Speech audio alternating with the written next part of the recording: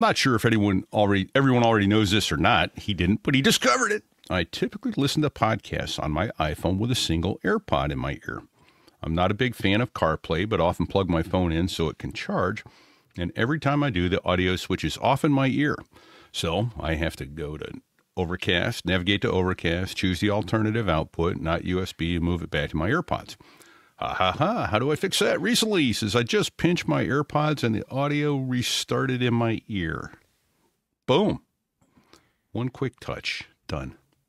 Nice. Great tip. And I tried it. Works like a champ. That's huh. Cool. So tell me why you would not want it to just stay on your car. Well, if I'm alone, I do. But okay. If my kids are in the car and they want to listen to music, they don't want to listen to Dad's aviation show or political show or tech show, then I put it in one ear. This makes sense.